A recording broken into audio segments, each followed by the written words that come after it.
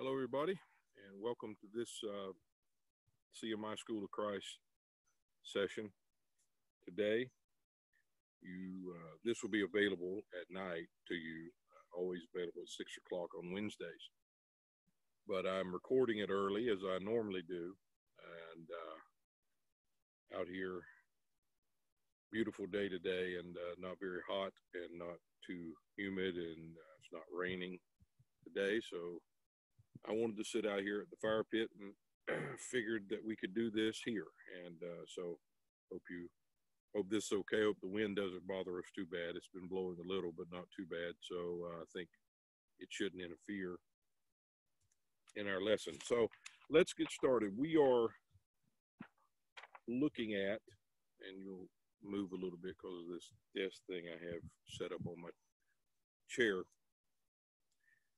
What we're doing is we're still looking at Romans, and we've been in Romans chapter 8 for some time now, and we are studying particular parts. In our last time together, we dealt with the spirit of bondage, the spirit of adoption, and I hope that that clarified some things for you. It has in my own heart, this reality of it going back in our examination of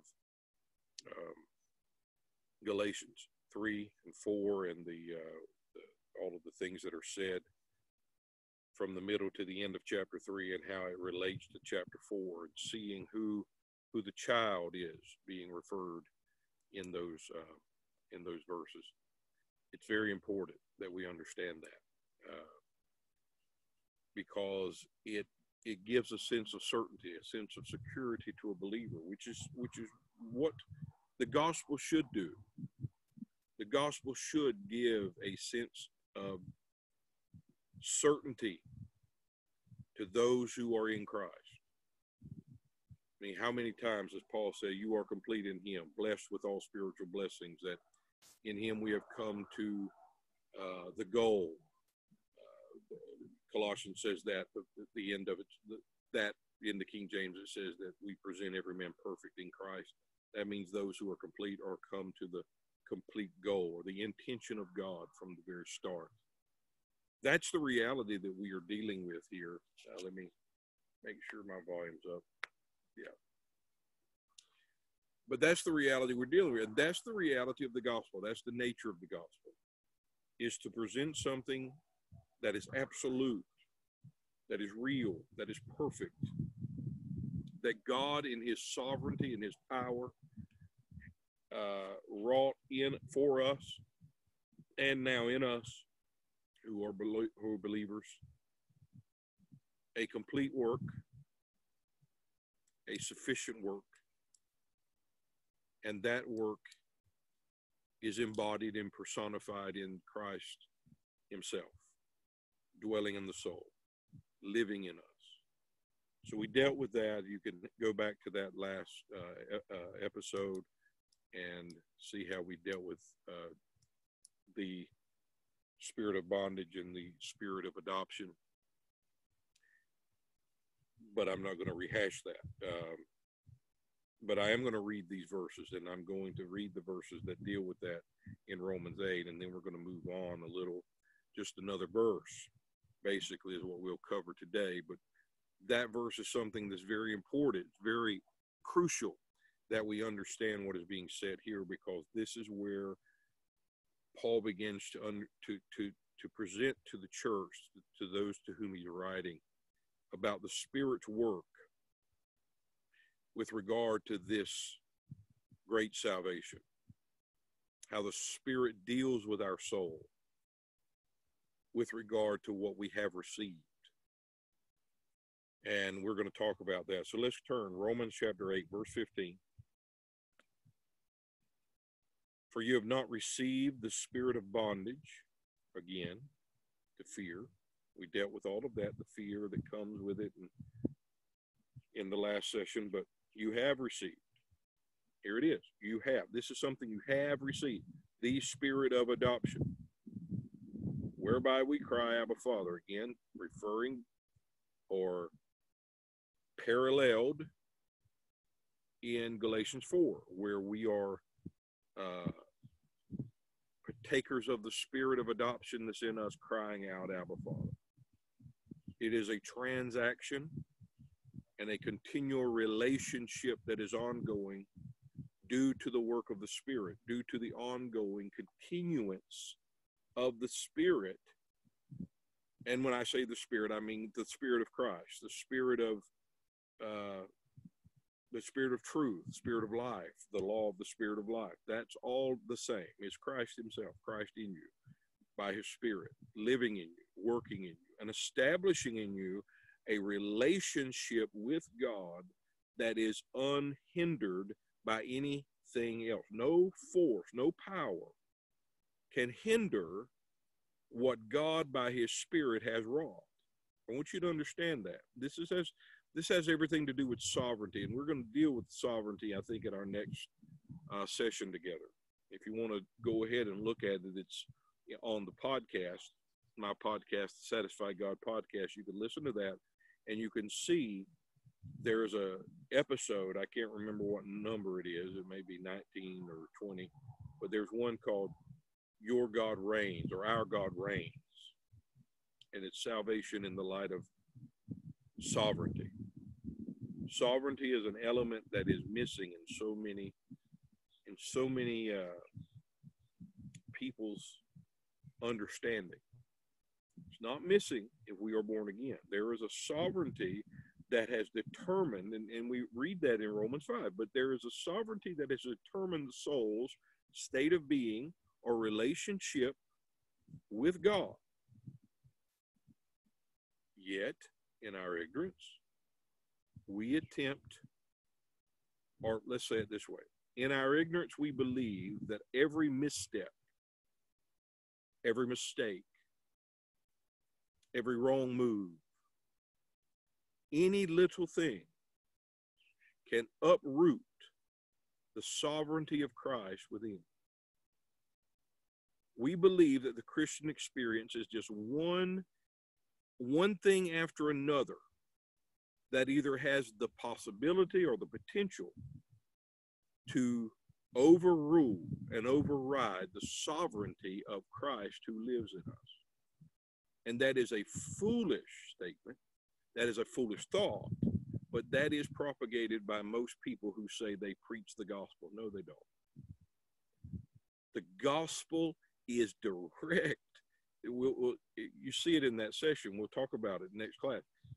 The gospel itself is inseparably linked to the reality of the sovereignty of Christ, our King, the sovereignty of the one who reigns in us.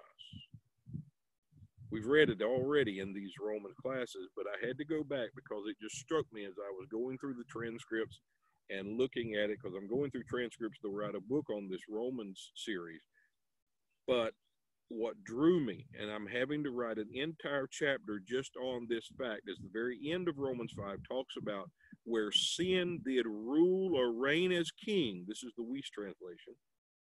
That even so, and much more so, grace now reigns as king,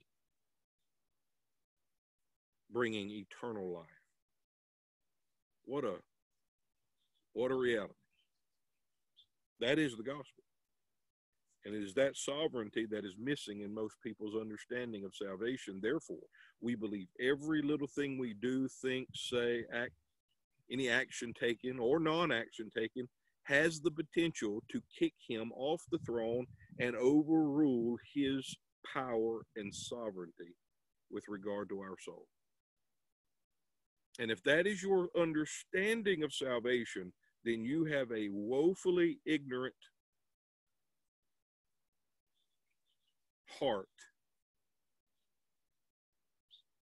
And that heart needs to have the truth revealed, because the truth himself already abides there.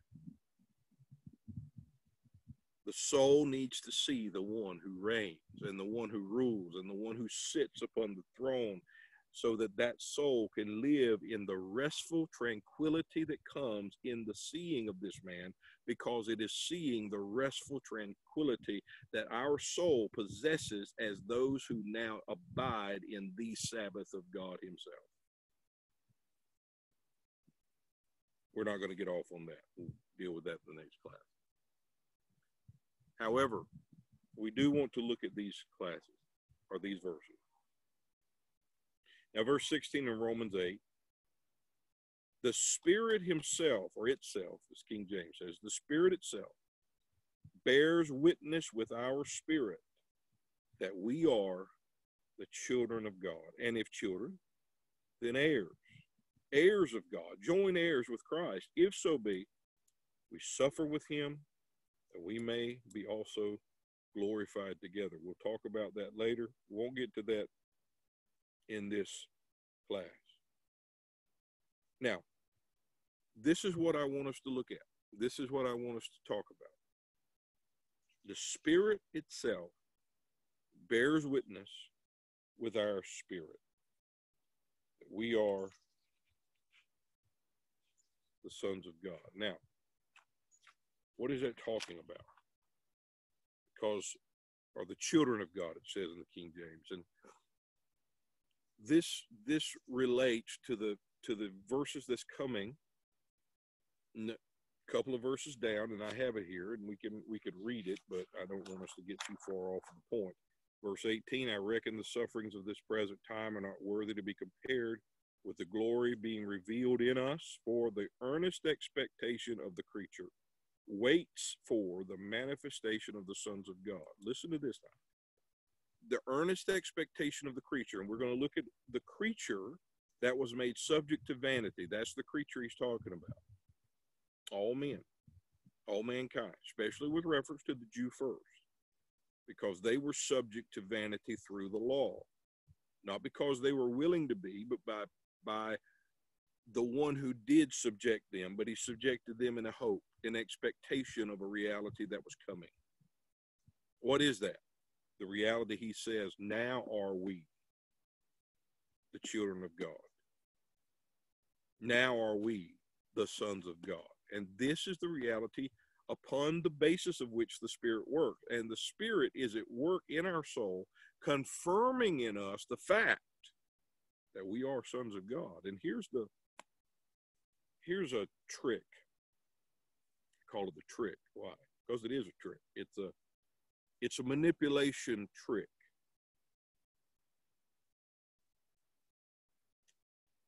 We love to separate things, create levels.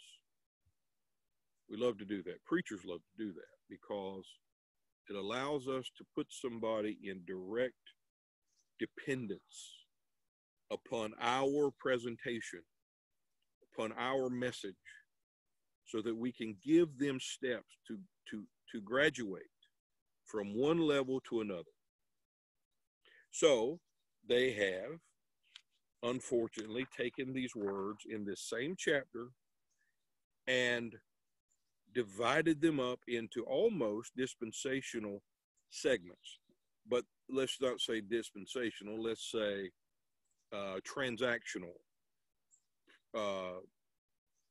because this transaction brings this transaction, and you graduate from one to the other by achievement and qualification.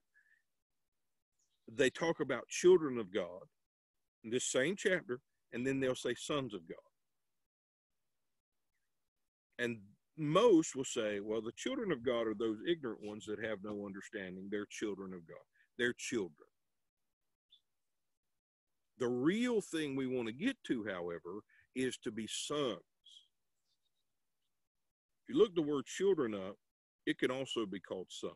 Yes, there are different words used at different times, but it's not because Paul was attempting to say, the Spirit's going to show you're a bunch of babies, but what we're really wanting you to graduate to is to be sons. No. It's just words he uses to say it. He uses different terminologies. And I'm talking about here.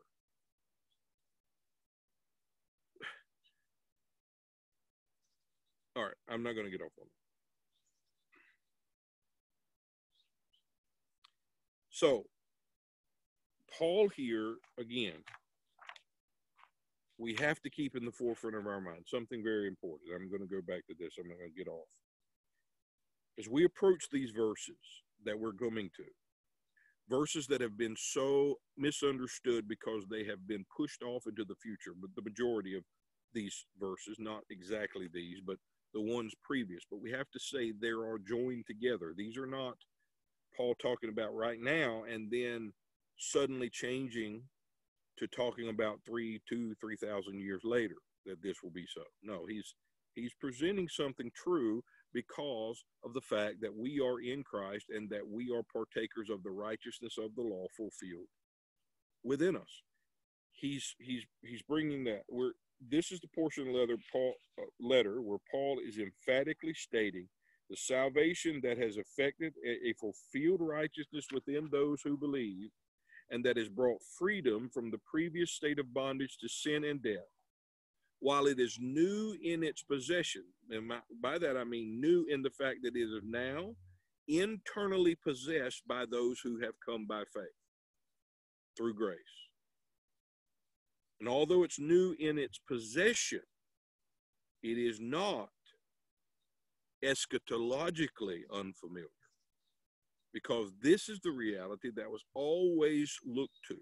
This is what God had anticipated when he subjected an entire creation to its own vanity. So it was, although it is presently now, and that's what Paul's saying, guys, this is now the actual possession of your soul if you are in Christ Jesus. If the Spirit of Christ lives in you, this is your possession. This is truth with regard to your soul. And then he's showing them, guys, this is not something unfamiliar to God. This is not something unfamiliar to the scripture at all. This is the eschatological intention of God for your soul. This is what God intended. Salvation is a conclusive possession, meaning it is the possessing of the conclusion to which everything points. It is a divinely orchestrated end bestowed to those in whom Christ abides. Don't lose sight of this. Everything that Paul is saying, both personally with himself and corporately as to the church who he's speaking to, the body of Christ, it rests solely upon one eternal basis. One eternal basis. Christ in you. Christ having come to dwell in the soul as the true intention of God from the beginning. Now, he's merely presenting this as a fulfilled condition. That God has not lied to us, that God has not been slack concerning his promise, and he is not still waiting to fulfill his own expectation or to bring his own heart pleasure, because it is done in his Son. That's the reality he's addressing. So, when we read the statement, the Spirit of God bears witness with our spirit that we are the sons of God, first, we have to understand we're talking about the soul when we're talking about us. Our spirit, if you look it up, it's the rational soul. It is not the, man's spirit, the human spirit, that, that's not what he's addressing here. We don't have time to go into the whole idea about the human spirit versus the soul. Just bear with me and just take right now on the face. He's talking about the soul. It's about him bringing into the soul a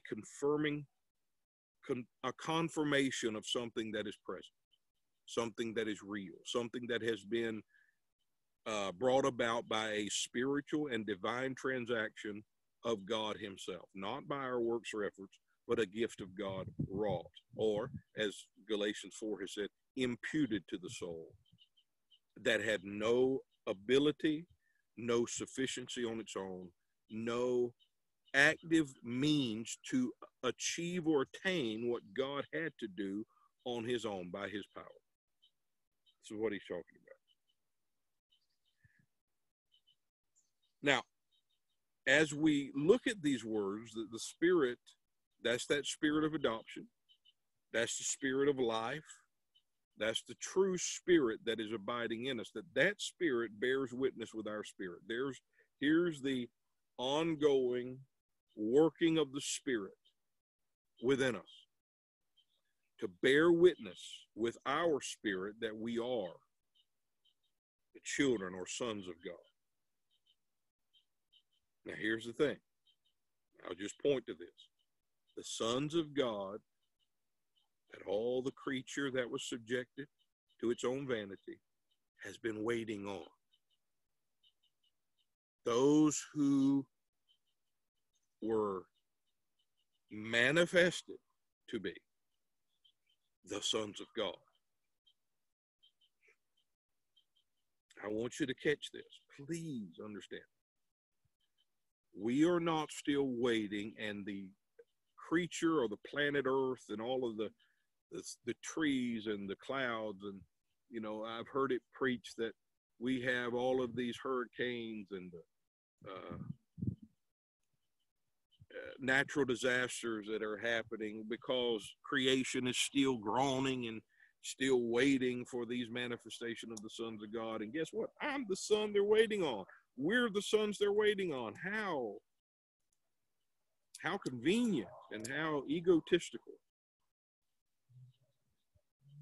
What they've all been waiting on is me. I thought they were all waiting on the Messiah, but I may be wrong.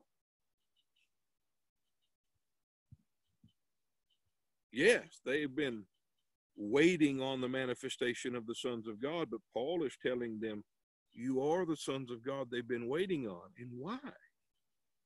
Because the whole reality of being the sons of God had nothing to do with the sons, plural. It had to do with those who finally, the thing that brought that time where they were subject to vanity. Go back to Galatians 3 and 4, what we talked about. The thing that could bring them from the time or the age in which they were subject to their own vanity was this moment where there could be the manifestation of sons, or there would be those who could actually partake of the reality that subjection was waiting on, that the law pointed to. And that is Christ in you. And that is why the Spirit has to bear witness within us that this sonship is actually real and actually presently happening. Or you're still going to be waiting on something to happen externally. So the sons of God that were expected was a moment in time where there would be souls that would receive within what God pointed to without. What God pointed to with pictures and testimonies and types and shadows would be partaken of in spirit and truth, in reality, internally. That's what it all was about. That's the whole expectation, was Christ living in, being in us, the righteousness of the law fulfilled. The righteousness that the vanity of creation would not permit or kept man away from, kept the door closed to such reality, because it was not possible. They were waiting on the moment in time where those who would believe by faith could receive the end of the law, which is righteousness. The end of the testimony, which was Christ himself. We'll get into that more, but that's exactly what this is talking about. But what Paul is showing them is, guys, this has to be first internally confirmed within those who have received such a sonship, that have received the Spirit of the Son crying, Abba, Father, or else we're still going to be in the same boat as these people, still waiting on. when we have received it. Now, let's note here something important. When we read in the Gospels where Jesus speaks of the Father bearing witness of him, there's a phrase, he says, the Father beareth witness of me. In those instances, the same word that is used here in Romans isn't used. The same root word is used, but in Romans 8, Paul uses a compound word in the Greek to make a very important point concerning the Spirit's witness in the soul of a believer.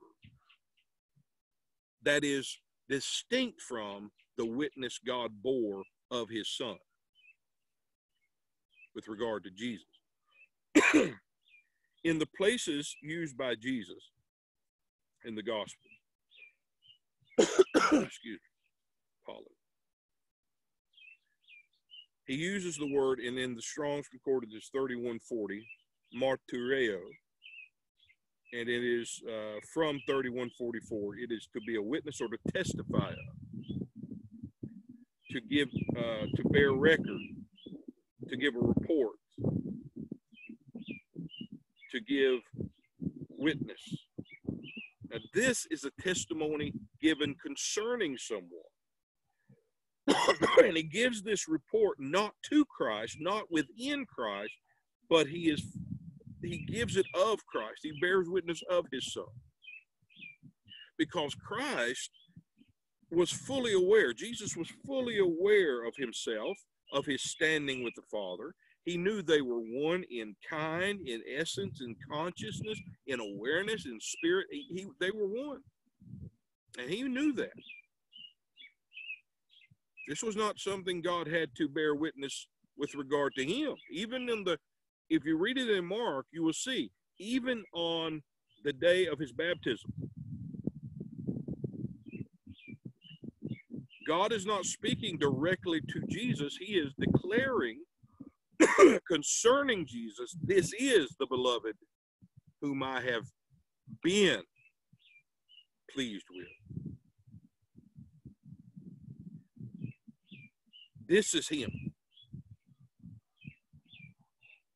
He declares his Son in a beautiful way. Now, when Paul speaks of it, concerning the witness that is being born within the soul of the believer, he utilizes the word symmartyreo, which is 4828 in Strong's. It's a compound of 3140, which we read just a moment ago, and 4862, which is the word sin or with. The word there, it means to testify jointly or to corroborate by concurrent evidence. The Louw-Nida lexicon says it is to support by testimony, to provide supporting evidence and testify in conjunction with or support of. This is important. It's a distinct word used here with regard to the bearing witness of the Spirit in the soul of the believer due to one thing, and that is the need of the soul to have such evidence wrought within it.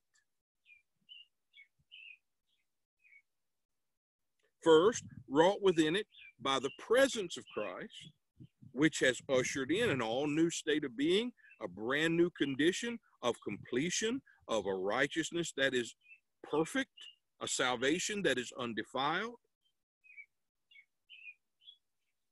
Then, the Spirit's work is to bring the supporting evidence, to give corroborating evidence to the soul in which such a reality exists, to assure that soul by confirming in that soul the reality of a fulfilled condition, so that that soul may rest and be tranquilized or live in the tranquility of the sufficiency of a once and for all divine act of God by grace. It is a soul coming to a cognizant awareness of a sufficient reality wrought of God by his grace, so that that soul may live in repose and rest in the sufficiency of the one who has made it so, and who abides within us as the substance and substantiation of it.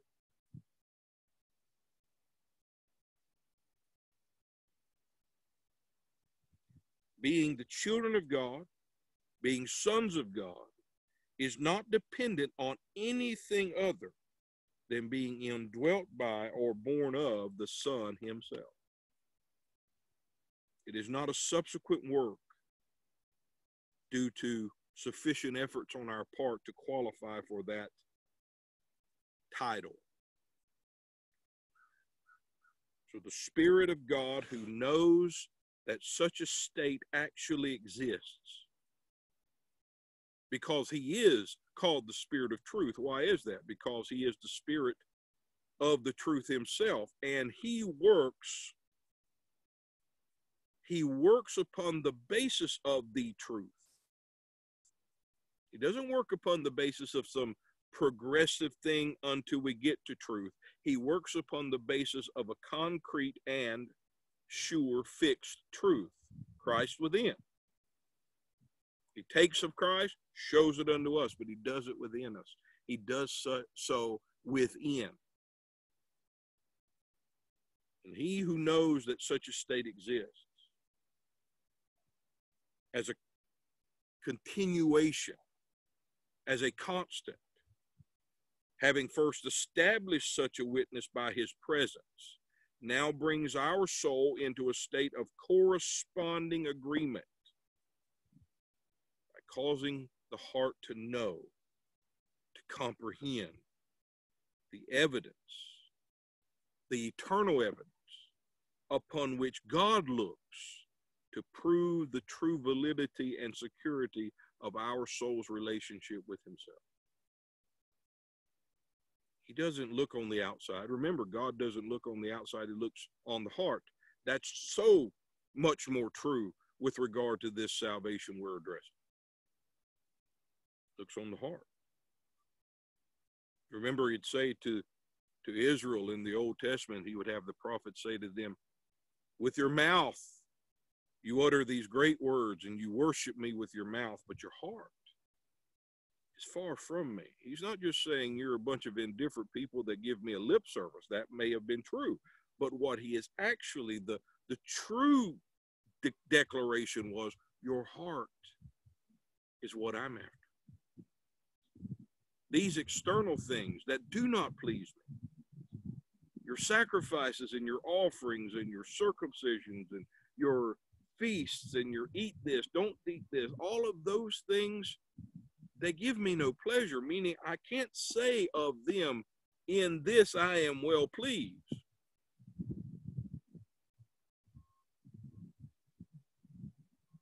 Because the thing I'm after is for that which I am truly pleased with, that conclusive thing that I am after, that be in your heart, not just on your tongue. And the only moment that could happen is when the sons of God, or let's say it this way, when the soul became by the grace of God partakers of the Son himself, the substance unto which the whole thing pointed.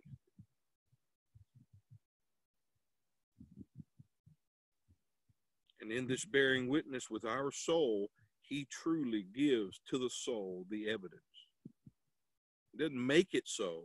He brings into our soul the assuring evidence, the amen. He reveals the anchor that holds us. And in so doing, seeing that one that God himself beholds, the one who validates everything in the sight of God. That's the whole purpose for the high priest going in and appearing without the Holy of Holies to the people. He had to show himself to them so that they could see what God beheld in the holiest of all. When they saw him, they saw themselves bound to him with the breastplate and the stones on his shoulders. They saw that they were found in him, having nothing of their own. But when God saw that man, their security was not dependent on him wearing them.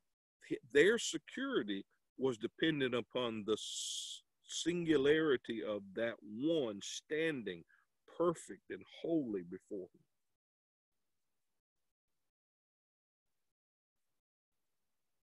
And when they saw him, they saw their salvation. They beheld the reality God beheld. They beheld the assurance of heaven. And their souls lived in that assurance, that certainty, that security for a whole year, as far as the type and shadow.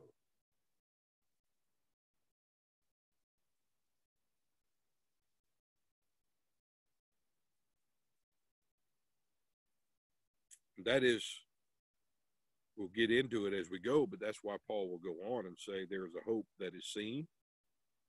There's a hope that is not seen.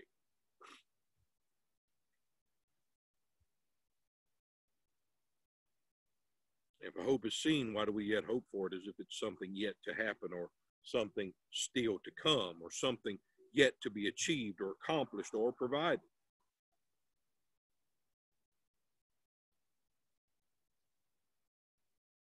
He's talking about that hope upon which God based everything and in which God subjected an entire creation, being realized in Christ, who is in us. And he's declaring the necessity of that one being seen. Why? So that our soul will live in the certainty of something that is already certain, that our soul will have corresponding proof, evidence that such is the case, that there is a relationship with God that is based solely upon one in us crying, Abba, Father, and not in us, not in ourselves.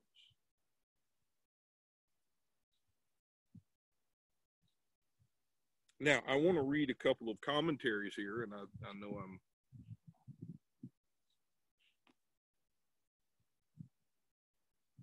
getting close to time here, I think, but anyway.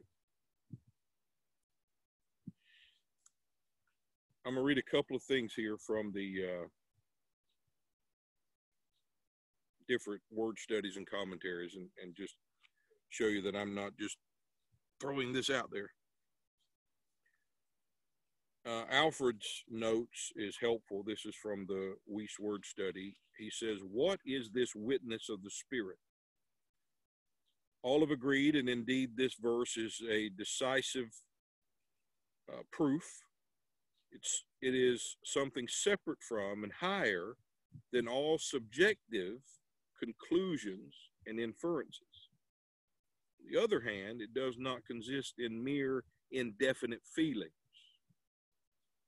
It is in a certitude of the Spirit's presence and work continually within us. John Gill. Now, notice what John Gill says, because we're going to read a lot from John Gill here in this class. John Gill was a theologian, I think in the 1800s, I think it was in the 1800s, and a Baptist pastor.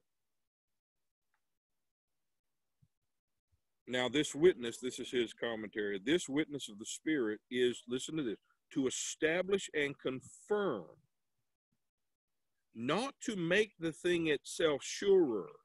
That's important. This confirming that comes by the work of the Spirit in the soul is not to make the thing he's confirming sure.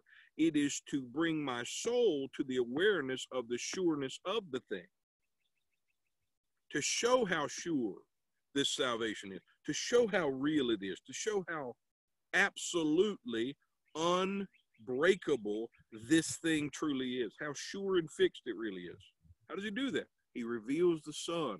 He shows the soul, the one who makes it so and concretely makes it so that it is unchangeable in any way.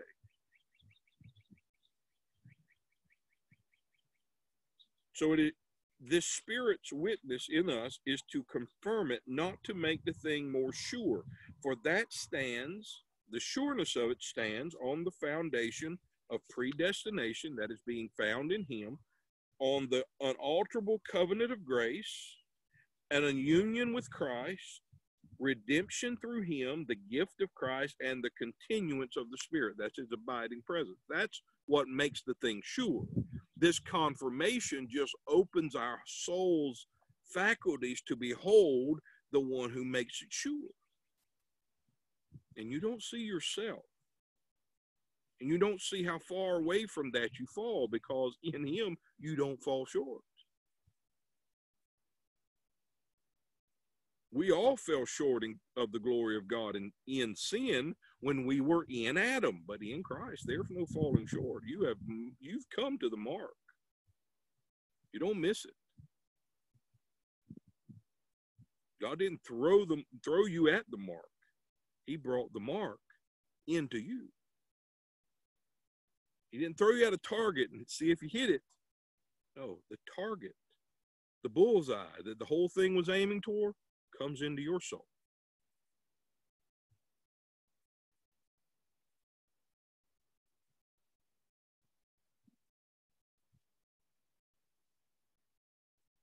This is truth.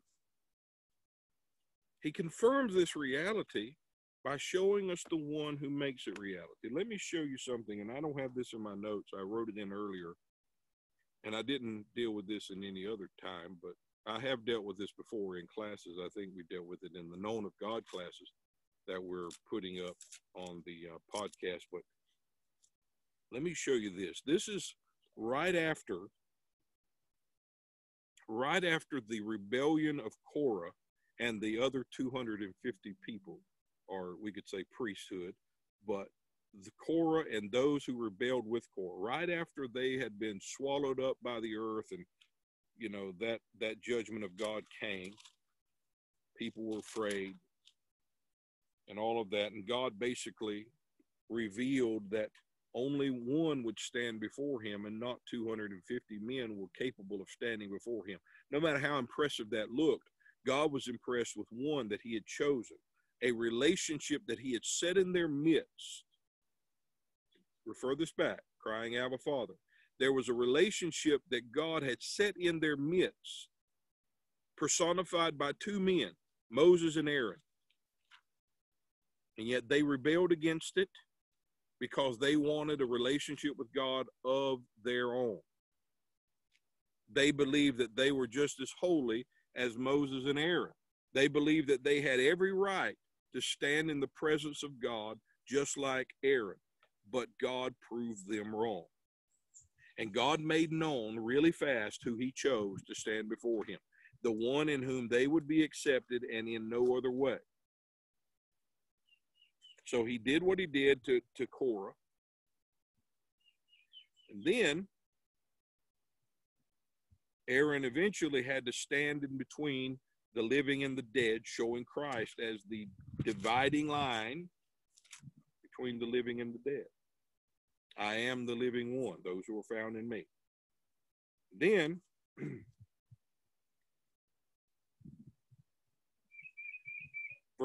chapter 17 of Numbers. That all happened in chapter 16 of Numbers. Now Numbers chapter 17 says, God spoke to Moses, saying, speak to the children of Israel and take of every one of them a rod according to the house of their fathers. Of all their princes, according to the house of their fathers, 12 rods. Write every man's name upon his rod. So they'd have 12 rods, and the head of that family, they would write that name of the tribe, the head of that family. So every man's name was upon his own rod, and thou shalt write Aaron's name upon the rod of Levi, the priesthood. For one rod shall be for the head of the house of their father. So every rod represented the house, hold. So you had that. And thou shalt lay them up in the tabernacle of the congregation before the testimony, where I will meet with you. You put them in the holiest of all. It shall come to pass that the man's rod, listen to these words, whom I shall choose, shall blossom. And I will make to cease from me the murmurings of the children of Israel, whereby they murmur against you. And Moses spake to the children of Israel, and every one of their princes gave him a rod apiece, for each prince one according to their father's house, even 12 rods, and the rod of Aaron was among their rods. Moses laid up the rod before the Lord in the tabernacle of witness. And it came to pass that on the morrow Moses went into the tabernacle of witness, and behold, the rod of Aaron for the house of Levi was budded, brought forth buds, and bloomed blossoms, and yielded almonds. And Moses brought out all the rods from before the Lord unto the children of Israel. And they looked, and took every man his rod. And the Lord said to Moses, bring Aaron's rod again before the testimony to be kept. Listen to this. To be kept for a token against the rebels, and thou shalt quite take away their murmuring from me, that they die not. You see that? First of all, they looked and they saw all of the rods, and guess what they saw? They saw that all of the rods remained a stick, except one. Moses brought this out to show them one thing. He confirmed God's choice. He confirmed the one that God said, he will stand before me and no other. He will confirm my relationship with him, no other.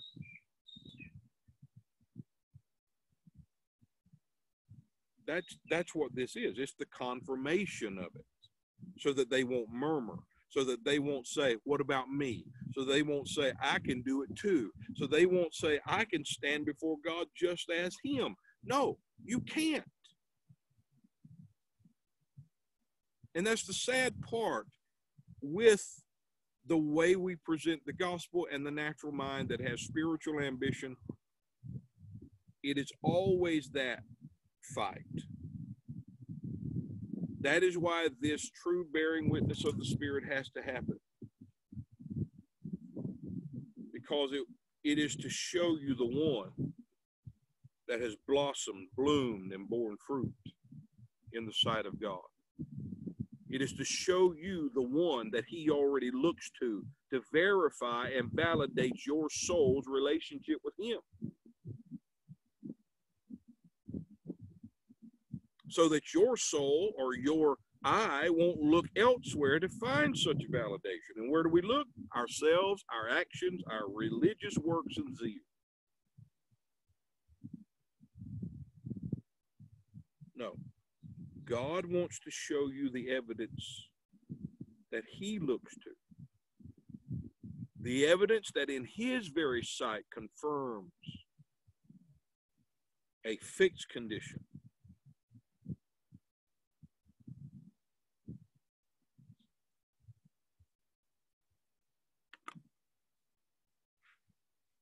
Please understand, I speak the way I do in these sessions, in every session I have. The Spirit of God has worked in my heart to speak this way, to assure you of the certainty of your soul's condition, your soul's state of being in Christ by new birth. Because I understand, I know the torment of living with a false expectation, the torment of hearing a specific thing preached, and in so or based upon that, having uncorroborated proof. No evidence. See, I think we should have the substance of the gospel presented to present us the truth, or the evidence, the reality. But I'm telling you, God has to bear witness with your spirit that it is true. God has to bear witness with your soul that you are a son of God, that you are in Christ, that you are born from above, that you are complete in Him, that you are found in Him, having nothing of your own, but you have everything because He has done the work, and He has wrought such a finished work in your soul. He must show you that, because we can be possessors of all things. We can have within us the very substance of a perfect salvation and still live ignorant, because we're still looking at false evidence. And every evidence that you think you're looking at that's not His face is false evidence. Because false evidence will have you falling short, you either self-righteous because you believe and assume you have attained to something, or condemned because you realize there's no possible way. That is why the work of the Spirit has to happen, to bring our souls into a corresponding agreement with the Spirit who knows reality. That is why the scripture that goes, if your heart condemns you,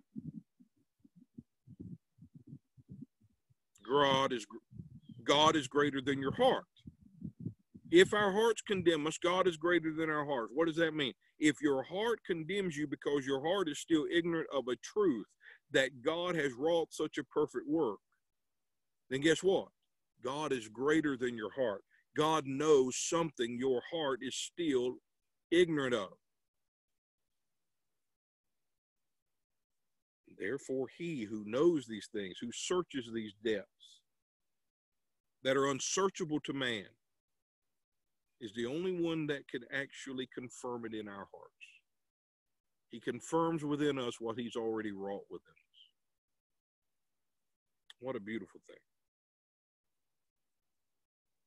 Salvation is not about us being clean and perfect and squeaky clean human beings. It has always been about being found in Him, having nothing of our own. It's about those who now partake of a vineyard or eat the fruit of a vineyard that we did not plant and live in the home or the abiding place that we did not build.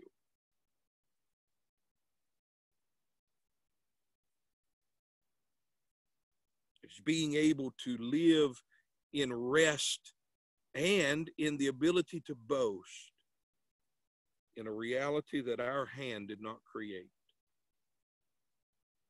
That was 1 Corinthians talks about, that we would boast in the Lord, not in ourselves, but in the Lord who has wrought this, who has made Christ to be on. That's when we're truly knowing the rest that we have come to, the Sabbath that we are in. When we can boast and glory in a work that our hands did not perform. Now, let me continue with John Gill. It is not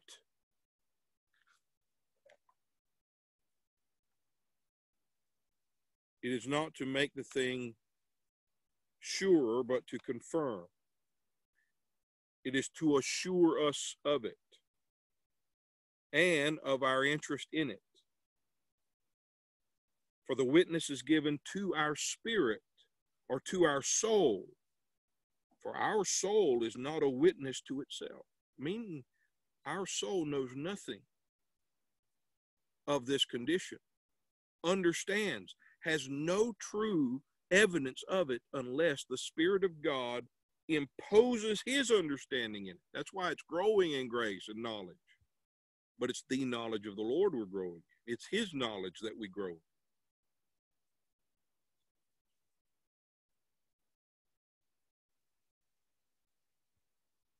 And in this I hear that the Spirit of God is given to us that we may know the things that have been graciously bestowed unto us in Christ. What is it that we are knowing by the Spirit? What is it that the Spirit of God bears witness to show us internally? What God promised, what God prepared, what God has provided to us who believe. Him being made unto us all things, a righteousness not dependent upon our effort, but established in the living presence of Christ. John Gill goes on, to which it is made not to their ears, for it is not an audible witness, but to their heart. It is internal, to their renewed souls where faith is wrought to receive, and to their understanding that they may know and be assured of it, to their spirit that are faint and doubt without it. Now it is the Spirit itself that bears this witness, and not others, or by others. No man can teach you this, but he himself in his person, who is a divine witness, whose testimony must be greater than our own, and a faithful one at that, who will never deceive, for he witnesses what he knows and what is sure and certain. His very being and habitation in the saints are witnesses and proofs of their adoption. You see that? His very being and habitation in the saints is witness of their adoption. It is the evidence borne indeed by the Spirit, but it is the evidence borne not only to our soul, but through it and with it. The testimony is one. This is from I think Alexander McLaurin, his commentary. And I wrote here, I'm going to read you some of the stuff here I wrote. Please understand this fact of spiritual life. The witness that brings such tranquility does not belong to ourselves. We do not rest after sufficient actions which have acquired a sure state of being. We do not produce it, nor is it our duty to search it out with multiple means and methods. The Spirit is the fountainhead of this assuring and confirming witness, and our souls are co-witnesses in that they are made to understand that which the Spirit alone knows to be so within us. We are caused to know that which only the Spirit can search out. And he does this within, because that is where all opposing concepts are formed.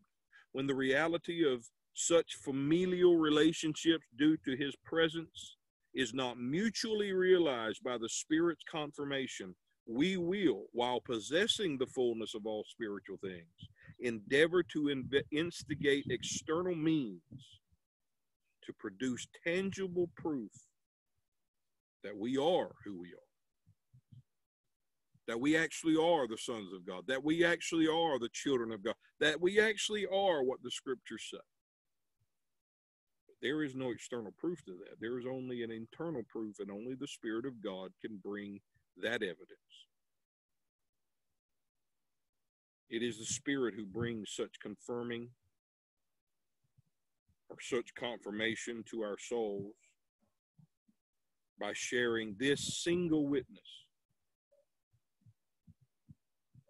Paul's desires that those in Christ to whom he is writing will not foolishly live as he did while under the law, that they will live in the full enjoyment of the new man to whom their souls has been married, to find in that man the full provision and performance of all that the law merely promised, that the reality of not I but Christ liveth in me, and the fulfilled righteousness that such a state ensures will not merely be the understanding of God's Spirit, but will be mutually comprehended by the souls in which he abides as the teacher.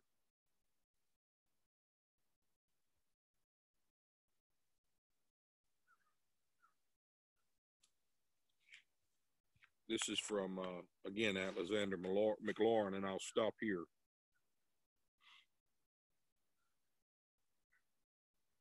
Well, let me read this again. This is from John Gill once again. I wrote here, so many still teeter and vacillate on this matter. Many still live as if this is a witness originated by us. But listen to John Gill once again. This witness of the Spirit is to confirm, not to make the thing itself surer, for that stands on the sure foundation of predestination, on the unalterable covenant of grace, on union to Christ, on redemption by him, the gift of Christ, and the continuance of the Spirit. It assures them of reality and of their own interest in it, for the testimony is given to our spirit. For our own spirits are no witness to ourselves. The Father and Son are co-witnesses of the Spirit, but not our own souls. The spirits of the saints, or the souls of the saints, are they which receive. See it? The receive, wrought of God, received by us. We receive the witness of the Spirit. Alexander McLaurin, and this will be my final read here. In the other case, we are admitted into this wide place that all which is our own is done and not first, and that the true basis of all our confidence lies not in the thought of what we are or what we feel toward God, but in the thought of what God is and his feeling toward us. This is knowing as we are known. Not that we have known, but that we are known.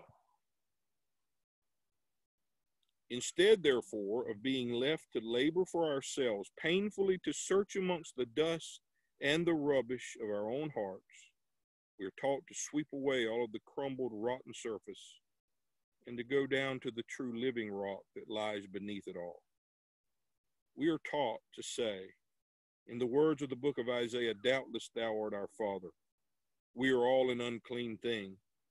Our iniquities like the wind have carried us away, and there is nothing that is stable in us.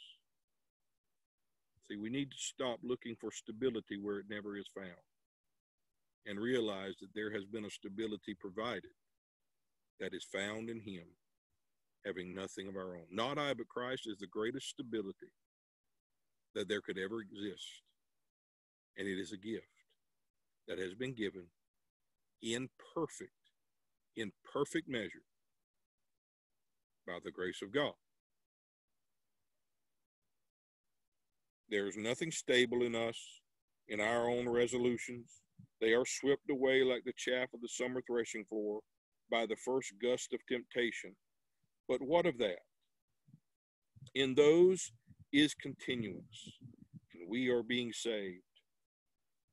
Brethren, expand this thought of the conviction that God is my Father as being the basis of all my confidence that I am his child into its wildest and grandest form.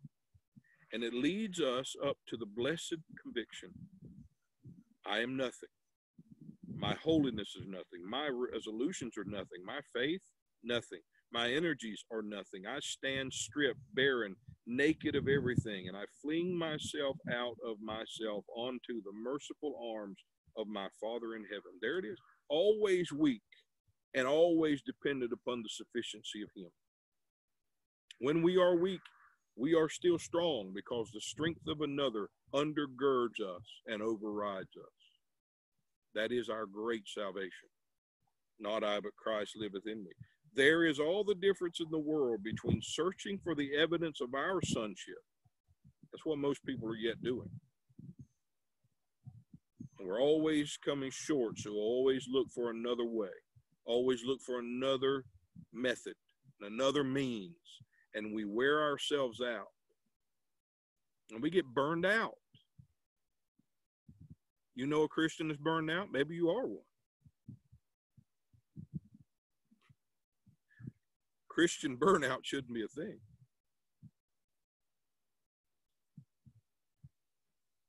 Because when you come into Christ, you come into rest. You come into the Sabbath himself.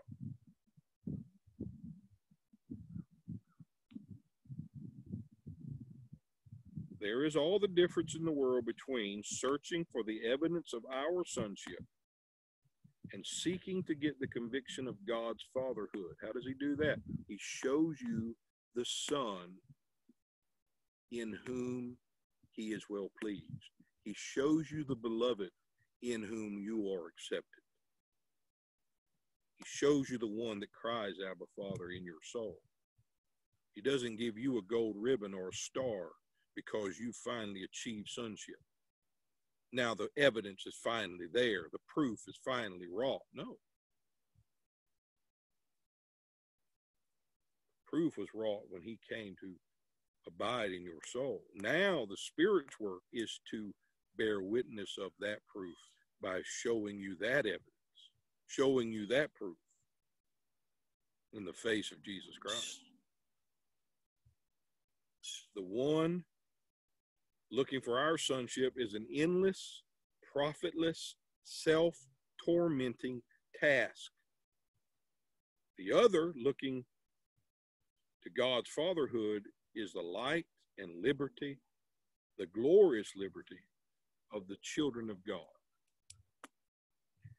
It is this reality upon which the Spirit of truth works, and it is this sufficient work that he bears witness to in our soul by making known this concrete, unmovable rock, showing us a foundation that is unmoved, showing us an anchor that is yet holding, by showing us the Son who abides forever, faithful and true. I hope this has helped. I trust it has. I pray that the Spirit of God will use it, at least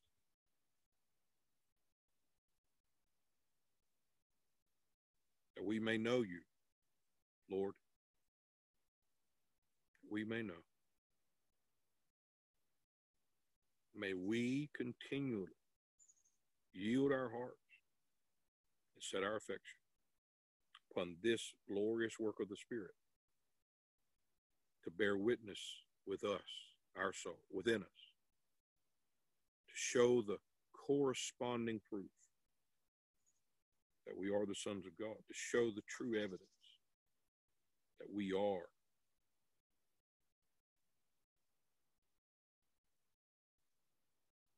passed from death unto life, that we are brought from sin and the bondage of sin to righteousness. So, thanks for listening, guys. I certainly appreciate it. And if you have any comments, questions, you can email me, Rabon Byrd, RABONBYRD, @gmail.com. And hopefully we can start a conversation. I'm always looking forward to that, being able to converse with you, talk to you in whatever way possible. Thanks for being here. Thanks for listening. We'll stop there. Amen.